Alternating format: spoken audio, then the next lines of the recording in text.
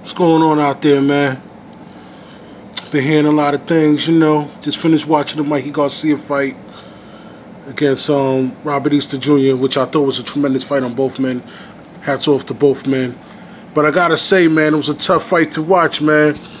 You know, Robert Easter had a difficult time coming forward and landing his 1-2. Garcia was just tremendous, man. Hands down, he was tremendous. Came forward, showed that he was the more experienced fighter, the more stronger fighter. You know, he was definitely the bigger man in the ring, and you saw it once he started to land his punches and once he started to put together his combinations. Once he figured out the distance and the reach, and he was like, okay, I got him over here. I can get inside. I can land this. I can land that. And then once he started landing that jab, I mean that powerful jab of his, and it wasn't just a regular jab that just pop. It was a boom boom, you know, a power jab that not only was snapping the head back of Robert Easter, but it was really on some like boom boom, like, you know. So I gotta say, like I said, it was a great fight. Robert Easter will definitely come back. I'm telling you, he learned a lot from this fight, man. He learned a lot from this fight. He learned that, okay, Mikey Garcia got skills. He got like tremendous skills, and it showed because, you know, not only you get up from the knockdown, but, you know, he went 12 rounds with this man, and Mikey ain't no bird, man. Mikey's the truth, man. Mikey is a legitimate Hall of Fame fighter, man, hands down. Done won belts from, let me see, featherweight to junior featherweight, or I mean to featherweight to junior lightweight to super welterweight, back down to 135, and now he want to jump up to 147 and fight Errol Spence. This is what I'm talking about. This is legacy type style, man. Legacy fighting right here, man. And what I like about this is because, you know, you got to understand something. I'm pretty sure he would like to be undisputed lightweight champion, but he can't be undisputed lightweight champion because both of the current champions are signed with Top Rank. Bob Arum and Top Rank Boxing are not doing any business with Mikey Garcia right now. That's a fact. Vasily Lomachenko's the WBA champ. Ray Beltran, WBO champ. Mikey right there with WBC IBF. He's not getting a shot at either one of them. You got to understand, boxing is about business and the best fights to be made.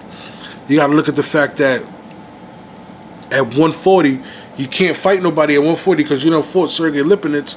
You can't fight Jose Ramirez because he's also signed with Top Rank. And all the other 140 fighters, or the best 140 fighters, is locked into the World Boxing Super Series. So you got to jump up to 147. You can't fight Danny Garcia, Shaw Porter, because they locked in for September 8th. Can't fight Keith Thurman because I don't even know if he's ready to have a potential matchup against a qualified opponent as yourself, you know. And if you really look at Keith Thurman and Mikey Garcia, they got similar styles, so it'd be a great fight, you know. But right about now, I think Mikey could take him. And he's not going to fight Terrence Bud Crawford because, you know, Bud is signed with Top Rank as well. So it's like, who else you gonna fight? Only person left is Errol Spence. You gotta fight Errol Spence because Errol Spence presents the best opportunity, the best challenge, and the biggest money fight for you out there right now. He's the biggest money fight for you out there right now. So why not go up against Errol Spence, knowing that it's a great fight to be made. It's a great fight that can be made, given the fact that you already have a good relationship with Al Haymon, the Premier Boxing Champions. And you got Richard Schaefer on your side holding you down, you know, helping you out with certain things as well. Not saying he helping you out money-wise and all that, but, you know, he's a good guy to have on your side, you know, to solidify that relationship. So, you know, it's best to have all those things in a pot so that way you can get that fight or get that money fight that you need, that you definitely deserve. You know what I'm saying? But with that being said, I just wanted to throw that out there real quick. I did a video earlier, but something's going on my phone, so I'm figuring I might as well just go straight live on YouTube and just, you know, just cut to the chase and just start dropping some videos like this. Like I said, Shoot the Fire, Brooklyn Fights, we connected, we won. Shout out to my partners on that side. Shoot the Fire right here. We doing a lot of things on this side as well. Got the YouTube channel just popping. I got some subscribers right now. Slowly I'm building, I'm grinding. As I'm telling you, man, as I continue to grow, y'all gonna grow with me. You're gonna see the movement. You're gonna see it's not just about boxing, it's about MMA, it's about music, it's about life, photography, videography, it's about everything. You know, so make sure you hit the like button, the subscribe button, the comment, the share, the notification, do all that like everybody else said. You know, like I said, y'all grow with me, I'm gonna grow with y'all. Follow me on Twitter, Xavier Porter 227. Follow me on Instagram, Brooklyn Fights 1, Xavier Porter 227, and Shoot the 5-1. And another thing, all you media cats out there, I'm coming for y'all, man. Real talk, I'm coming for all y'all.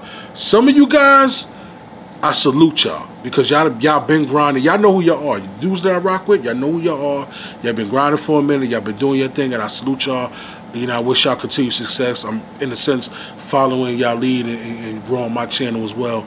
But there's a lot of media guys out there that you know, are corny. I'm going to just put it out there. They straight corny, and the people out there don't really know about that. You know what I mean? When you see these dudes at fights, they corny, they soft, S-O-F capital T. And like I said, I'm not hating. I'm just saying it how it is. Everybody know me out here. You know what I mean? I'm not new to the boxing game. I'm new to YouTube. So, you know, like I said, continue to support, continue to follow, subscribe, hit the notification button. I'm going to keep it a buck with y'all. I'm going to keep it thorough with y'all. I'm going to bring the real to y'all, man, straight up. So, holla at me when you see me. Peace.